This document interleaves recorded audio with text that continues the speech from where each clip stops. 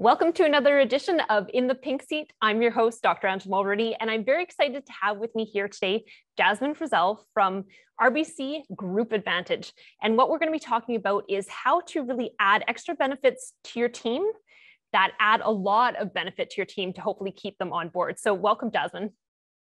Hello, thank you so much for having me. I'm so excited to be here today. My pleasure.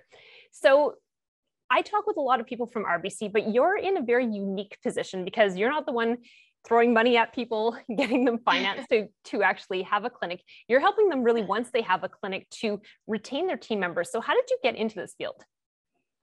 Yeah, that's a great question. So I actually started on the personal financial side when I originally started RBC 6 years ago.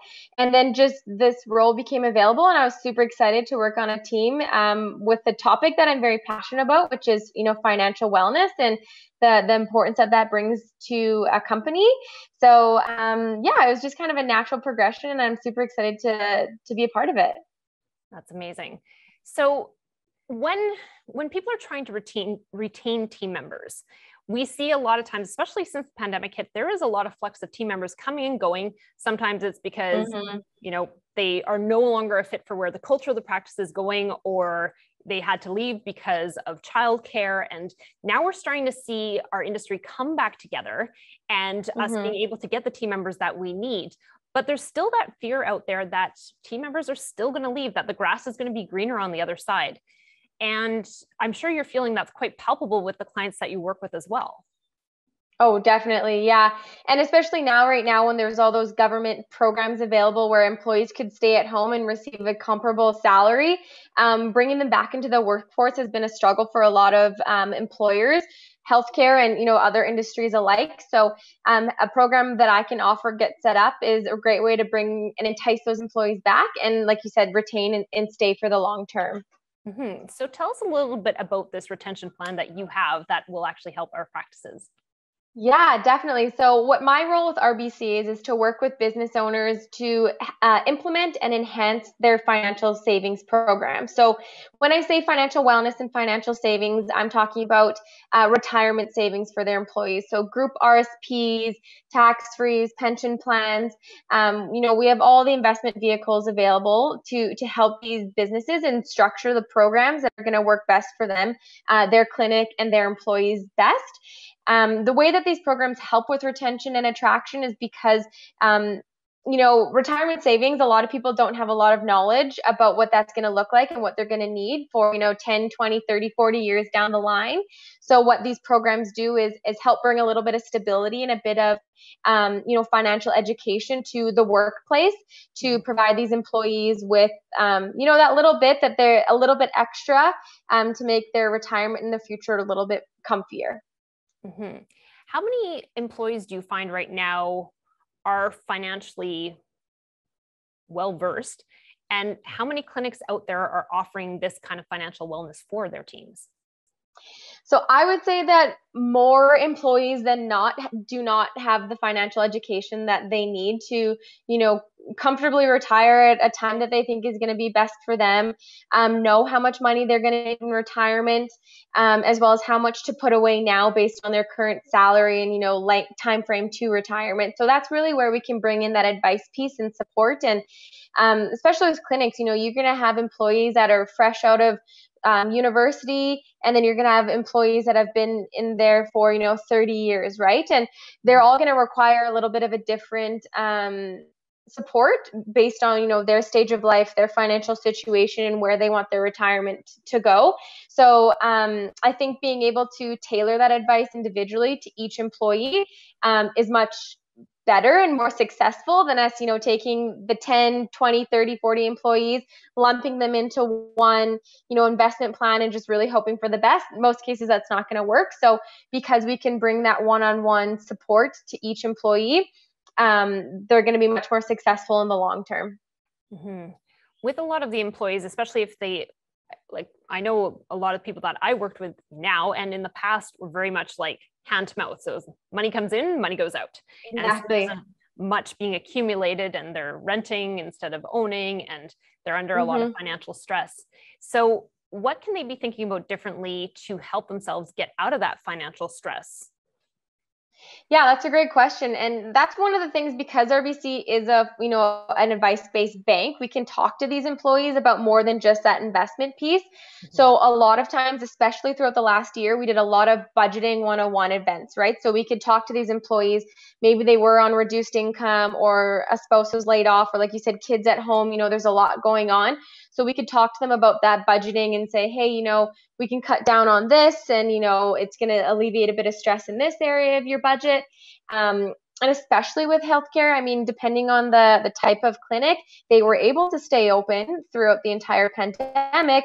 But what other stressors took place during that time, right? So it might not just have been financial, but a lot of stress revolving the entire pandemic. So if we can help alleviate a little bit of that in terms of the financial side, we're gonna do our best to help with that. Mm-hmm. So if a clinic is going to go into this, what would it look like Mm-hmm. for their team? Because we keep mentioning this customized program, so it's not a one size fits all. But if you have a ton of employees, that can feel like maybe a roadblock for some of the employers as well, because they're not sure how they're going to navigate this. Yeah, and that's a great question. So, I mean, depending on the location, if it's in a big city or if it's, rural, we have virtual advisors that can dial in from anywhere, which is kind of where we're at in this world right now, very virtual. So we can onboard and enroll and provide these financial appointments to staff wherever they may be. Like I said, rural, city, doesn't matter. Whether it's a clinic with 5 employees or a clinic with 500 employees, we're still going to be able to provide that same level of advice. The time just might take a little bit longer. Of course, if we're doing 5 employees, we can get that up and running in a day. If it's 500, we're going to have, go over a few weeks or a couple months to have these appointments take place. But, the advice and that support's not going to be downgraded by any means in terms of the size of the company. And like you said, it's a tailored program. So we could have 2 identical, clinics on either side of the street of each other, but we can structure their programs completely different. It can be however it's going to fit their needs best. And there's no plan A, B, or C that they have to pick from. There's plan A to infinite. Right. And with the employees, do you find that there is much hesitation with them going into this kind of program? Because I know sometimes, when there's mental health help, there's resistance there. Sometimes financial help, there can be resistance there. Having coaches come in, there can be resistance there, because it's different than what they expect with most of the employers that are out there. It is. And, some people will view it as, oh, you're taking money off my paycheck. Like, no, I need that money for whatever it is. Right. But when we talk to them about, how the money comes off their paycheck pre-tax, and, what that contribution looks like after it's been invested for 5, 10, 20, 30 years down the line, and we can really paint a picture of how that's going to, reduce the stress that they're going to have, as well as ensure that their retirement is going to be that much comfier and closer. Sometimes things click, and then they see the value in participating in that program. And if the clinic is matching their contribution, it's double, right? So instantly they're getting that 100% return. Again, we have calculators that can show them what that looks like invested for the next foreseeable future.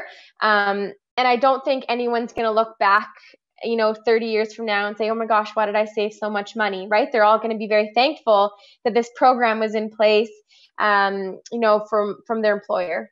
Mm-hmm. Now, if someone leaves, so it's great when they're in the practice, but if they leave, what happens to that program? So we have a couple different options. So we have for the group RSP program, that money vests immediately. So usually what we recommend is an eligibility period, same with other benefits that they have in place, health, dental, that sort of thing. They must work for you for 3 to 6 to 12 months before being able to participate. After that time, usually you can gauge whether they're going to be a longer term employee or not. We do have what's called a deferred profit sharing program, which has an additional 2-year vesting period, that if the employee leaves from the day that they enroll, 2 years later, the company gets their portion back, and the employee will obviously keep their portion that they've been making off of their paychecks. But it all depends on, again, what's going to work best for that employee. I had a dental clinic not that long ago. He had staff who had been with him for 20 plus years already, right? So retention wasn't really the issue. It was more about rewarding. And then, in a few short years, it'll be about attraction once those employees retire. So there's a lot of different angles that this program can come into play and help out the clinic. Now, on the employee side, again, then we'll get into the employer side. With the different generations, so say you're talking to 20-year-olds versus 30-year-olds versus 40, 50, 60, what is the mindset difference between the young ones and the older ones when it comes to this kind of benefit? Honestly, these days I've noticed that the younger ones are the employees that are more willing to participate, because I think they see, how expensive things are getting. When our parents were younger, they could buy, a house for $50,000. Now we're hearing articles all the time about how, this generation's never going to be able to afford a property. So when we talk to them about, your RSP can be used for first-time home buyers, that clicks. When we talk to them about, hey, you have 50 years left before you're going to retire. Okay, yeah, that's, $50 every 2 weeks isn't going to, be a detriment to my day-to-day, but it will make a big difference in the future. So I feel like the younger generation is really picking up on the importance of saving. Also those in the older generations they still see the value. They know, retirement's coming up in the nearer future. So, they'll take what they can get, right? Especially depending on the industry and what their current salary is. Maybe they haven't had the opportunity to be able to save. So with this program, it comes right off your paycheck automatically, and you're getting a match from your employer. So it adds up much quicker. Amazing. So we've dealt with the employee side of it, now the employer side of it. So what I hear, even when I introduce bonus systems and practices, is they're like, but I'm paying everyone so much money already. Why would I give them more for them to do the same thing? And I'm sure you get that block all the time from them. How do you talk around that? Because that is a big resistance point, because team is your biggest part of your overhead. So if you're increasing it by the perception of what you're adding with the value of this, how can dentists wrap their head around that? Yeah, especially for dentists, training an employee is not an inexpensive job to do either, right? You hire somebody and it's likely going to take, 3 to 6 months before they're 100% up and running. So the cost of losing that previous employee to, like you said, something greener on the other side, that's a huge expense. It's a huge expense to train. So if you're able to just retain those key staff, long term, that's already saving money in your pocket. As you mentioned, some companies have bonus structures in place. So maybe just rejigging a portion of that bonus to be directed into the, RSP or a more registered savings program is something that we have conversations about a lot. And like I said, just when they see the value of the retention piece and the attraction piece and keeping these employees long term, that in itself is a benefit. And on top of that, to implement a program like ours at RBC, we don't have any initial setup or annual fees associated with it. So whether you start your clinic with 5 employees and then, in 10 years you have 100 employees, there's no additional cost to have more employees participate. Just to put it in perspective, how much on average does it cost to have to hire someone new and train them up when we have them running not at full tilt for those first 6 months? So we were told that to rehire costs an additional 9 months of salary, right? Just because you're losing the productivity, you're having to spend time training, your other staff are going to have to pick up that slack, which adds additional stress to them, which could result in, sick days, absenteeism, all that stuff that kind of falls under that category. So, the average plan that I set up, especially for dental clinics, I would say the employer matches between 3 to 5% every payroll. So when you're thinking about 3 to 5% of that employee's pay to keep them, that much longer versus 9 months of salary to rehire, retrain, and not to say how long that role would remain vacant as well. So, there's a lot that goes into play. Absolutely. And there's the whole mental health piece with it too. being an Definitely, owner yeah. and being like, oh my goodness, I have to try and find someone new and get them trained up. And, if they don't work out, then I'm back to square one again. It is, Yeah, and that's got to be stressful. it is super, super stressful. So there's definitely the retention piece. I think sometimes we forget as owners that it costs us a ton. And these people are not like, sometimes, unfortunately, some dentists, not all of you, but some of you kind of think it's like, well, they're a little bit disposable. If they don't make me happy, then I'm going to get rid of them. But if we can try to find that mutual ground where they're getting that benefit of investing in their own career in your practice, and you're investing in having them in your practice to help you grow your career and whatnot, it's a win-win. And we do need to find those win-wins, especially with the new generation coming up. They are looking for a place that they feel respected and they respect the owner and what they stand for and everything else. It's not just about what are the dollar bills. It's also about the culture and their community awareness as well as a big part of it. And I think when they see people wanting to take care of their employees well, that's a big draw for the new generation. Yeah, definitely. I think so too. It's that rewarding piece, right? You want to obviously do something that you love, but also feel rewarded for what you're doing. So this is just that, that cherry on top that employers can implement to show that they care and help out in more ways than just that paycheck. Absolutely. Are there any other ways that you're seeing employers really trying to attract people right now? Are there some innovative things that they're doing to try and, stay on the cutting edge of getting those new employees while there's such a shortage? Yeah, well, definitely right now, I've probably the industry that I'm getting the most traction with is healthcare. Dental clinics, of course, but healthcare in general, because they have such stressful, hectic jobs that through having to stay throughout the pandemic and, really working with them, implementing something like this. Like we have clinics calling, asking for programs like this.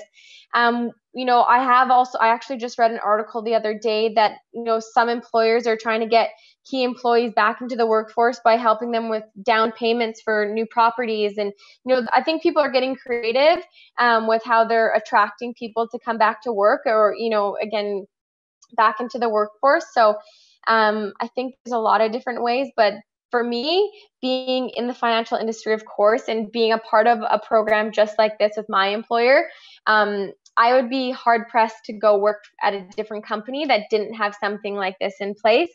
I say it all the time, I log in and I'm like, oh my gosh, I have so much money, but it's just really because I don't even notice it. I come off my paycheck, I budget around it, my RBC matches my portion. And so, that's kind of what I talk to business owners and, doctors about is, this is something that's very beneficial.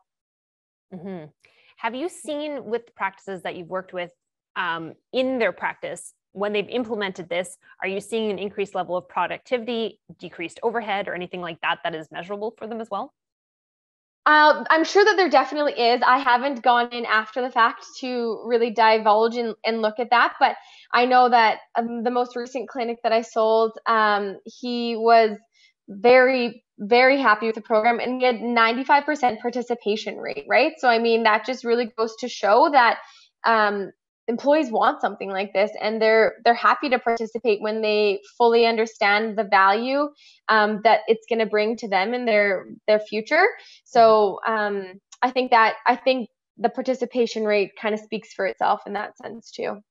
That's interesting with the participation rate. So if an employer decides they want to bring this in, the employees have a choice whether they buy into it or not, correct?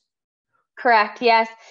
We recommend that every employee still take that one-on-one financial review, just because they might not fully understand the program that's being put in place. They might not realize that the contributions come off pre-tax, so their take home isn't hugely affected. We really do, when we go in, beef it up and really explain the value. And, we talk to them about how this is something that your employers put in place because they care about you and want your financial well-being to be taken care of. So once we talk to them about that and really show them the numbers, most often they all are gung-ho to participate. Perfect. And ongoing, do they get that financial counseling and education, Yes. not just at the beginning, but throughout? Yes, yeah, we recommend annual reviews, or anytime that there's a life change. So they're married, they have a kid, they buy a new house, or whatever the case is, anything that's significant happening in their life, we recommend just giving RBC a call or booking an appointment with your preferred advisor, because we can tweak certain things. Maybe when they started working at the clinic, they were 25 and aggressive growth investor, but now they're 42 and they have kids that are they're trying to save for their education or whatever the case is. There's things that we can do to help tweak that, adjust their contribution amounts, or maybe lower their investment profile to be best suited for their stage of life. When you start investing in your younger years, like I said, it's very different than where you're going to be in 20, 30 years down the line. And because we are a full service bank, we have those branches all over, not only the city, the province, and the country. So whether you move from clinic to clinic or across the country, we can provide you that same advice in all stages of life. Amazing. Well, is there anything that we missed discussing today before we head out? No, I think that's it. I think if anyone, is interested in learning more, it's definitely something to, just at least find out a bit more information and how it can work for them and their clinic. And yeah, that's really it. But yeah. Perfect. So if they do want to reach out and get more information on it, Jasmine, how can they do that? So we do have a Group Advantage website where they can go and get more information, as well as, I think you have my contact, so feel free to pass that out. But definitely you can just call RBC and they'll point you in the right direction. Okay, amazing. Well, I really appreciate you coming and sharing this knowledge. I'm hoping that some dentists are waking up to the fact that we need to retain our talent, and this is an interesting way to do it that has benefits on both sides. So thank you for sharing your knowledge today, Jasmine. Awesome. Thank you so much for having me. Good. Take care.